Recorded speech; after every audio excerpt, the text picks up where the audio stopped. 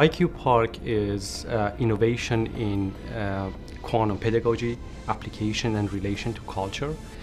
It's an institute, it's an education center between Northwestern University and Purdue University, where we involve faculty, undergrad students, grad students to develop quantum modules, learning modules for students at different levels.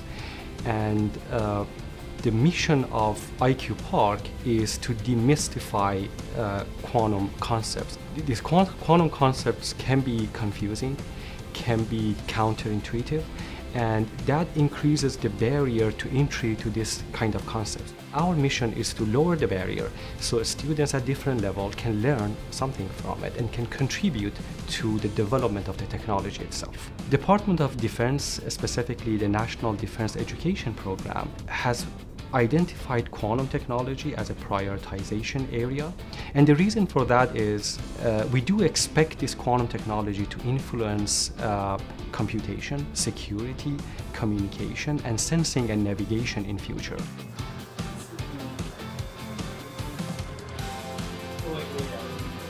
So we started the quantum teaching for high school teachers in 2022, and we started with 10 teachers. Last year we had 12 more teachers, so it was like 20 teachers. And I worked with them, bi-weekly meeting with them during the semester to create the curriculum. It was a cryptography unit that we used. We used one developed kit to be able to develop their understanding about cryptography process. Quantum key distribution was one of the key concepts that we actually taught them.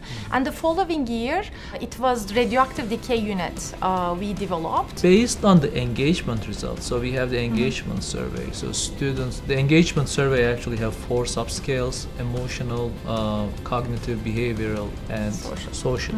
So on all, we are seeing an increase. So relatedly, I expect there is an increase on the career interest as well, so because they typically correlate to each other. Based on my talk with teachers, just informal talks with them, I am hearing that 10 teachers continued teaching, and their previous students joining our data collection asked their teachers, oh, are we gonna have quantum lessons again this year?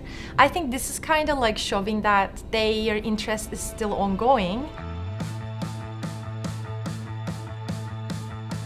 We started the Quantum Game Club in fall 2021 at Purdue, establishing a student-centric quantum organization where we develop the necessary materials to educate mostly undergrads on quantum concepts. The goal is to mostly have fun developing quantum games, and in the meantime learn some good quantum skills, including programming, including quantum computing concepts, and also learn a little bit of quantum mechanics. The general environment is that, hey, everyone can come here and just talk about quantum computing and learn about it if they are at all interested. And with quantum computing being a upcoming rising field, students often don't know much about it, and for most students, or basically everyone, it is inaccessible in terms of difficulties. And what we want to create is just mostly resources that students can use to not only learn about quantum computing, but also research in quantum computing using their own specialization in whatever field they're interested in.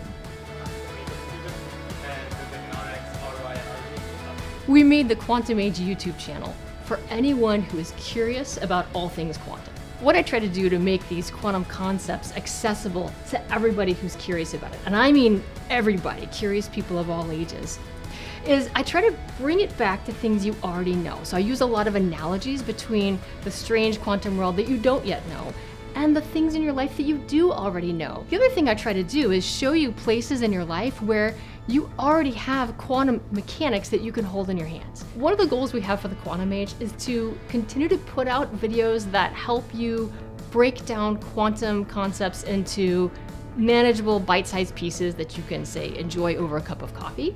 Another goal I have is to let people know about the wonderful new discoveries we're making in the field of quantum materials. This is where we take the quantum properties that are typically locked at the atomic scale and pull them to the forefront in a material where we can use them and control them. So far, we have engaged more than 150 students taking in-person classes. More than 2,000 students have audited our online courses. We have engaged more than 1,000 students at the middle school level, and some of the videos that we have created online has been viewed by more than 80,000 students. So we see that as an impact that is growing and interest that is growing within the community.